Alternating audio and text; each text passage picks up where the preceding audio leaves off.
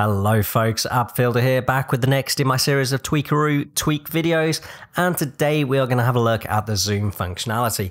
Before we get into that, a quick apology. I didn't do any of the videos I said I was going to do after the last one. Very good reason, I caught COVID. Thankfully, the symptoms have been, well, they've been fairly mild. I have had the first jab, so that probably helped. But I have been struggling a little bit with a cough, which has made recording videos quite difficult. Hopefully, getting a lot better now, I'll be able to ramp those back up again. That being said, let's get into this video. So if you need to know how to install Tweakeroo, link will be in the top right-hand corner right now.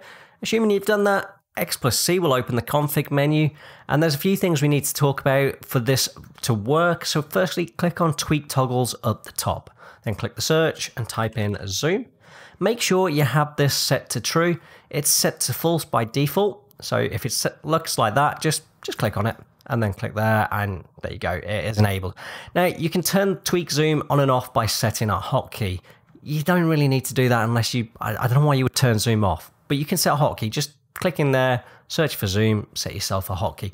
Just make sure it's turned on. Okay, assuming that you're not going to set a hotkey for that, we're going to go into generic hotkeys next, because this is important. As well as being enabled, you need to set a generic hotkey. So Zoom Activate, I have set to the C key. So if I just reset that, you click on here because it'll say none, then you hit the C key, then you click in a blank bit of space, hit the escape button a couple of times, and you are done. There we go, and that is the Zoom functionality. Now, it is really good. There's two things I want to talk about here. One is you don't get that wobble effect that you get with some of the other Zoom mods, which is quite cool. The other thing you might have noticed is I just zoomed out a little bit. How did I do that? Well, while holding the key that you set it to, in my case, the C key, use the mouse wheel to scroll forwards and backwards, and then you can zoom in and out, and it is like so powerful. I mean, that's the observer. So really, really useful. One last thing to note is if you zoom out all the way, because one did do this not long ago and wasn't sure how to fix it, if you keep zooming, there we go, the world will eventually flip upside down. So if this happens to you, then all you need to do is zoom in. You see the number at the bottom is going down, and then it will flip back like so, back to the more familiar territory.